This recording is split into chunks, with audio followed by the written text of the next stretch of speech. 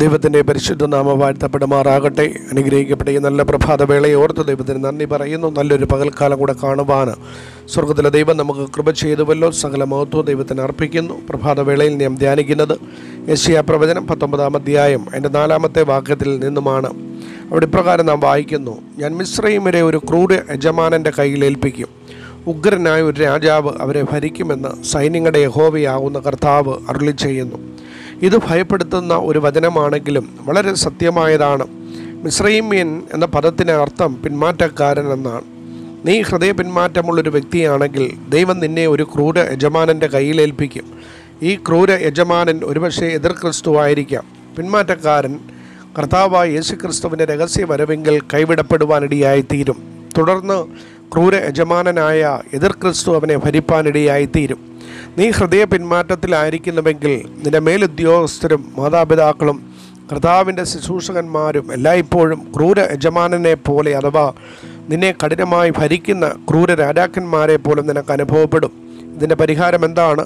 നീ അനുതാപത്തോടെ മനസ്സാന്തരപ്പെട്ട് നിന്നിലെ പിന്മാറ്റത്തിൻ്റെ ആത്മാവിനെ ഉപേക്ഷിക്കുക.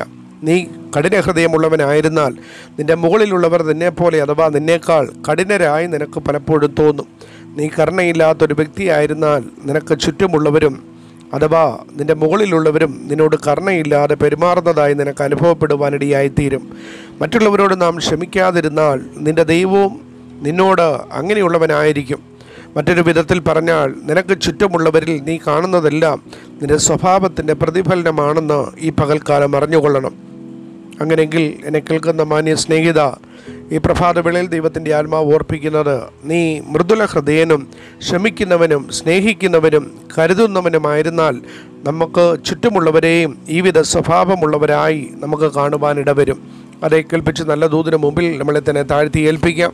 ദൈവത്തിൻ്റെ പരിശുദ്ധാത്മാവ് പ്രഭാതവേളയിൽ ഓർപ്പിച്ചത് അതേ വാക്യം ഇതാണ്: ഞാൻ മിസ്രയീമിനെ ഒരു ക്രൂര യജമാനൻ്റെ കയ്യിൽ ഏൽപ്പിക്കും, ഉഗ്രനായ ഒരു രാജാവ് അവരെ ഭരിക്കുമെന്ന് സൈന്യങ്ങളുടെ യഹോവയാകുന്ന കർത്താവ് അരുളി ചെയ്യുന്നു. അതേ സ്വഭാവത്തിൻ്റെ പ്രതിഫലനമാണ് പലപ്പോഴും ജീവിതത്തിൽ വെളിപ്പെടുന്നത്. അങ്ങനെയെങ്കിൽ നമ്മളെ ദൈവകരങ്ങളിലേക്ക് ഈ പകൽക്കാലം ഏൽപ്പിക്കാം. കേൾപ്പിച്ച് നല്ല ദൂതിന് മുമ്പിൽ നമ്മളെ താഴ്ത്തി സമർപ്പിക്കാം. ഈ വചനങ്ങളാൽ സ്വർഗത്തിലെ ദൈവം നമ്മളെ അനുഗ്രഹിക്കുമാറാകട്ടെ. പരിശുദ്ധ ദൈവമേ, സ്വർഗീയ പിതാവേ, നല്ല സമയത്തിനായി സ്തോത്രം. ഈ പ്രഭാതവേളയിൽ കേൾപ്പിച്ച് നല്ല ദൂതിനായി സ്തോത്രം. ഞങ്ങളെ തന്നെ ഒന്ന് കണ്ടുണരുവാൻ ഈ നല്ല പ്രഭാതവേളയിൽ കർത്താവ് ഇടവരുത്തണമെന്ന് ഞങ്ങൾ ദൈവത്തോട് പ്രാർത്ഥിക്കുന്നു. ദൈവവചനപ്രകാരം ഞങ്ങളുടെ ജീവിതങ്ങളെ ക്രമീകരിച്ച് നല്ല ഭാവി കുടുംബങ്ങളായി തീരുവാൻ, കർത്താവിൻ്റെ വരവനായി ഒരുങ്ങുവാൻ ഓരോ പ്രിയപ്പെട്ടവരെയും കർത്താവ് ഇടവരുത്തണമെന്ന് ഞങ്ങൾ ദൈവത്തോട് പ്രാർത്ഥിക്കുന്നു. കർത്താവ് പ്രാർത്ഥന കേട്ടിരിക്കാൻ സ്തോത്രം. യേശുവിൻ നാമത്തിൽ തന്നെ ആമേൻ. Have A blessed day.